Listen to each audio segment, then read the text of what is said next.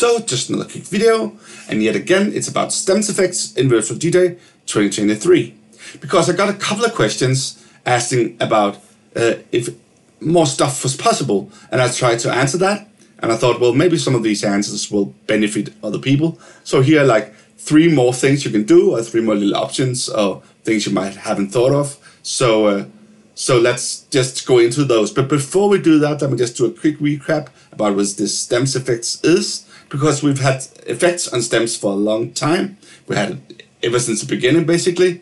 And that was by using the regular effect slots up here and adding stuff to whatever stem was selected on the regular stems pad page. So this one. So we picked one and say, well, I want it on that or that or that. But like you can probably see already here, you couldn't put some effects on something and other effects on something else. So that all changed recently and was used in this pad page, the Stems+FX.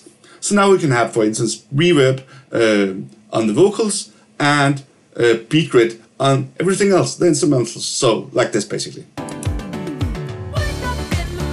Vocal reverb. And it's meant to Beatgrid.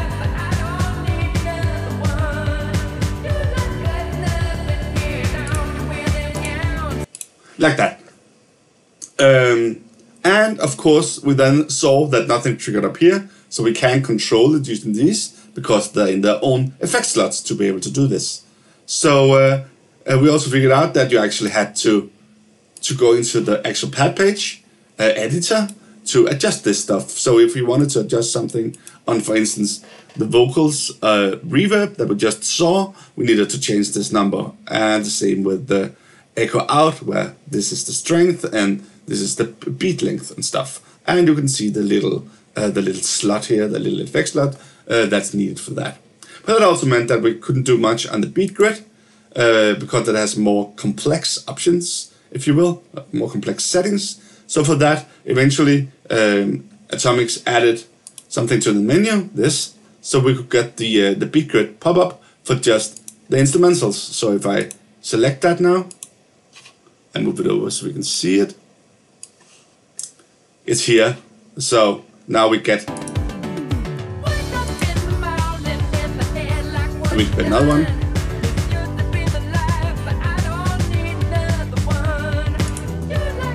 So that's fine.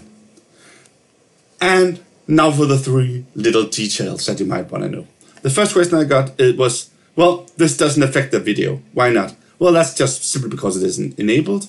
So what you can do is just click the video here, and now we have it on the video as well.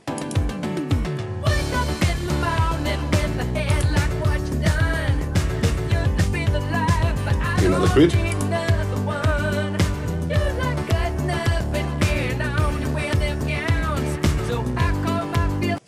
So with that, it also affects the video. The next thing was, well, I actually just want to do this once because it's kind of an effect, but it just keeps running. Well, that's actually just as a little click here, because you can do it turn it into the single mode, like this, and now it'll just trigger once and then be turned off. So let me just start by turning it off and play.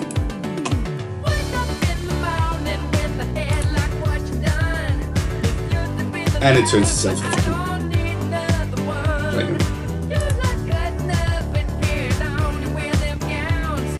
And of course it's the same with another grid, like for instance this one.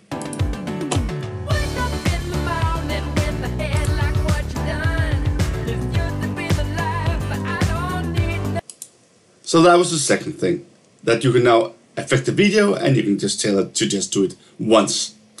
And then the third question I got was, well, it's pretty cool with the instruments, but maybe I want to do it on the drums instead. And you can do that. You simply just change everything to use the drums slot, if you will, for the effects, and it'll just do the drums. So again, back to the pad page editor. So that's not that, but here, and then I didn't want to. Let me just move that a little bit.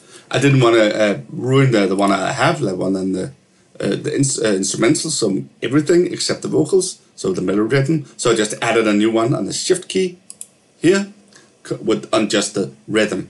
So if I press shift, I get that instead.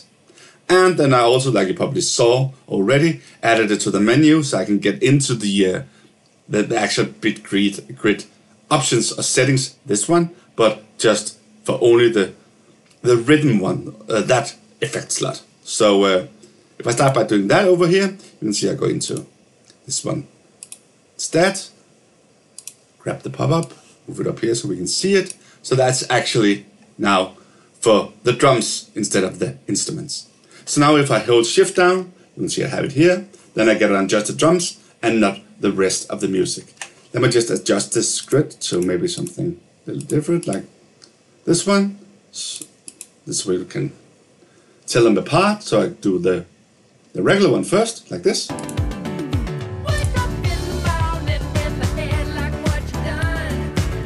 And you see it turned off like we expected and stuff because we set to single. Now this is actually on continuous and not on video, so that should not affect the video, but only affect the drums, but continue to run like this. So hold the shift down after I play.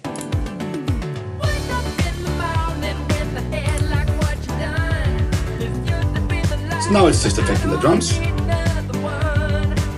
And of course, I can go up here and say, I also want that to just be a single shot, and I want it to also affect the video like this. So one more try. Shift down.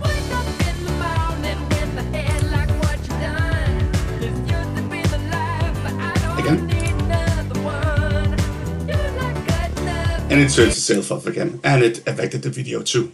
So that's the third little thing, like adding stuff, so you can do it on just the drums, like you can do it on all of the instruments. So the effects on just the drums. So that's basically the three little things, and I'll add the two small scripts for the shift function for this button and for the added menu here, just into the video description, so you can throw it in here on the pad page if you want that option yourself.